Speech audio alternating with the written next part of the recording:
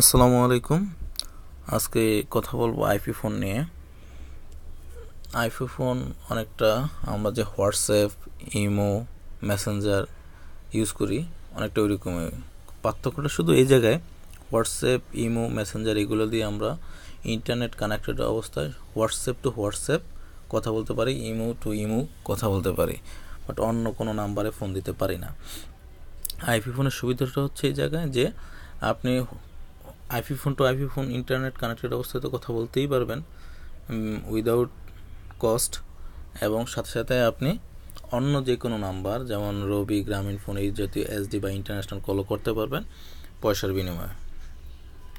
So IP phone এবার আমরা কীভাবে কনফিগার হয় সেটা দেখব। আইপি ফোন দুইভাবে কনফিগার করতে পারেন। একটা আইপি ফোন কিনে আপনি সেই আইপি ফোনে আপনার আইপি ফোন নাম্বারটা কনফিগার করতে পারেন, অথবা আপনি আপনার মোবাইলে সফটওয়্যারের মাধ্যমেও সেটা করতে পারেন। তো ওইরকম অসংখ্য সফটওয়্যার আছে, আমি সেই ক্ষেত্রে একটা সফটওয়্যার আপনাকে দেখাচ্ছি। সেক্ষেত্রে আপনি গুগল প্লে স্টোরে যাবেন, গিয়ে লিখবেন জিএস ওয়েব। ওকে, আমার অলরেডি ডাউনলোড করা আছে, সো আমি ওপেনে ক্লিক করলাম। সো আমি সফটওয়্যার চলে আসলাম। সফটওয়্যার ঢুকলে আপনি এরকম একটা ইন্টারফেস পাবেন। সো আমি এইখান থেকে সেটিংয়ে গেলাম। সেটিংয়ে যাওয়ার পর আমি এখান থেকে যাব অ্যাকাউন্ট সেটিংয়ে গিয়ে আপনারা দেখতে পাচ্ছেন আমার অলরেডি 4টা অ্যাকাউন্ট করা আছে। তো আমি আরেকটা অ্যাকাউন্ট ক্রিয়েট করব আপনাদেরকে দেখানোর জন্য যে অ্যাকাউন্টটা কীভাবে ক্রিয়েট করতে হয়। সো আমি প্লাস বাটনে ক্লিক করলাম, এরকম একটা ইন্টারফেস চলে আসলো। আপনি সেখান থেকে এসআইপি অ্যাকাউন্টে চলে যাবেন। এসআইপি অ্যাকাউন্ট থেকে অ্যাকাউন্ট নেম আপনি যে কোনো নাম দিতে পারেন, সাপোজ আমি দিলাম ইদাস। ওকে, আপনার এসআইপি সার্ভার এখানে যে কোনো সার্ভার অ্যাড্রেসই থাকতে পারে, যেমন idasgroup.com এরকম একটা নামও হইতে পারে, অথবা কোনো একটা আইপি অ্যাড্রেসও হতে পারে। সেটা হইতে পারে 103. আমি জাস্ট এক্সাম্পল শুরু দিচ্ছি। পোর্ট নাম্বারও থাকতে পারে, সাপোজ এরকম। এবার আমি একটা অথেন্টিকেশন আইডিটা এটা আপনাকে আইএসপি থেকে প্রোভাইড করা হবে। আইএসপি থেকে মূলত আপনাকে 3টা জিনিস প্রোভাইড করা হবে। সেটা হচ্ছে আপনার সার্ভার আইপি অ্যাড্রেস বা সার্ভার অ্যাড্রেস, আপনার এসআইপি অথেন্টিকেশন আইডি অর্থাৎ আপনার ফোন নাম্বার, এবং আপনার পাসওয়ার্ড। তো ফোন নাম্বারটা এরকম হতে পারে, সাপোজ আমি ধরে নিলাম। পাসওয়ার্ডটা আপনাকে সেটাও আপনার পাসওয়ার্ড দেওয়া থাকবে আপনার আইএসপি থেকে, আপনি পাসওয়ার্ডটা বসে নিলেন। এরপর আপনি এই টিক বাটনে ক্লিক করলেন, দেন আপনার ইউজার আইডি কনফিগারেশন ডান। ওকে, এসআইপি ইউজার আইডির ক্ষেত্রে আপনি আরেকটা জিনিস বাদ পড়েছে, সেটা হচ্ছে এসআইপি ইউজার আইডি। এই ক্ষেত্রে আপনি আপনার ইচ্ছা মতো যে কোনো একটা নাম দিতে পারেন। সাপোজ আমি এখানে ইদাস দিয়েছি, ইউজার আইডিও আমি ইদাসই দিলাম, এটা কোনো বিষয় না, আপনি ইচ্ছা মতো দিতে পারেন। ওকে, এরপর আপনি টিক বাটনে ক্লিক করলেন, আপনার অ্যাকাউন্ট ক্রিয়েট হয়ে গেল। সো ইদাস নামে 2টা অ্যাকাউন্ট অলরেডি আগে একটা ক্রিয়েট করা হয়েছে।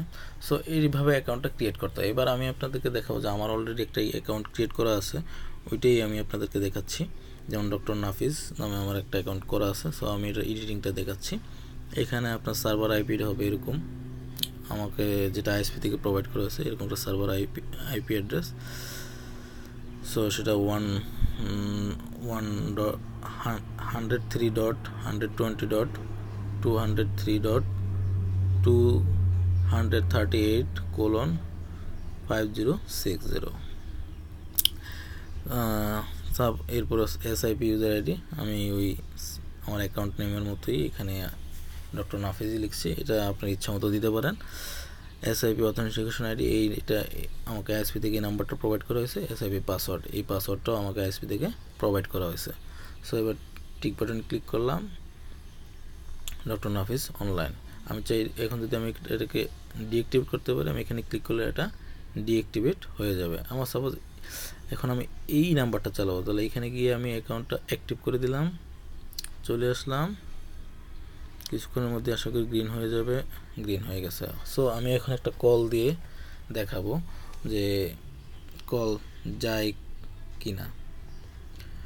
তার আগে একটা কথা বলে রাখি, সেটা হচ্ছে আপনি অনেক ক্ষেত্রে যেটা হয় আইএসপির এই আইপি ফোনগুলোতে, যে আপনি ওই আইএসপি নেটওয়ার্ক ছাড়া আপনি অন্য কোনো ইন্টারনেট লাইন থেকে অন্য কোনো ইন্টারনেট লাইন থেকে আপনি আইপি ফোন ইউজ করতে পারবেন না। সেই ক্ষেত্রে আপনি কি করবেন? সেই ক্ষেত্রে আপনি যেটা করতে পারেন, অর্থাৎ আপনাকে ওই নেটওয়ার্কে থাকার জন্য আপনি ওই আপনার রাউটারে একটা ভিপিএন ক্রিয়েট করতে পারেন এবং ওই ভিপিএনের মাধ্যমে আপনি যে কোনো ইন্টারনেট থেকেই আপনি কল দিতে পারবেন। আদারওয়াইজ আপনি কল দিতে পারবেন না। আচ্ছা, হ্যাঁ, ওকে। সো আমি একটা কল দিয়ে দেখাচ্ছি।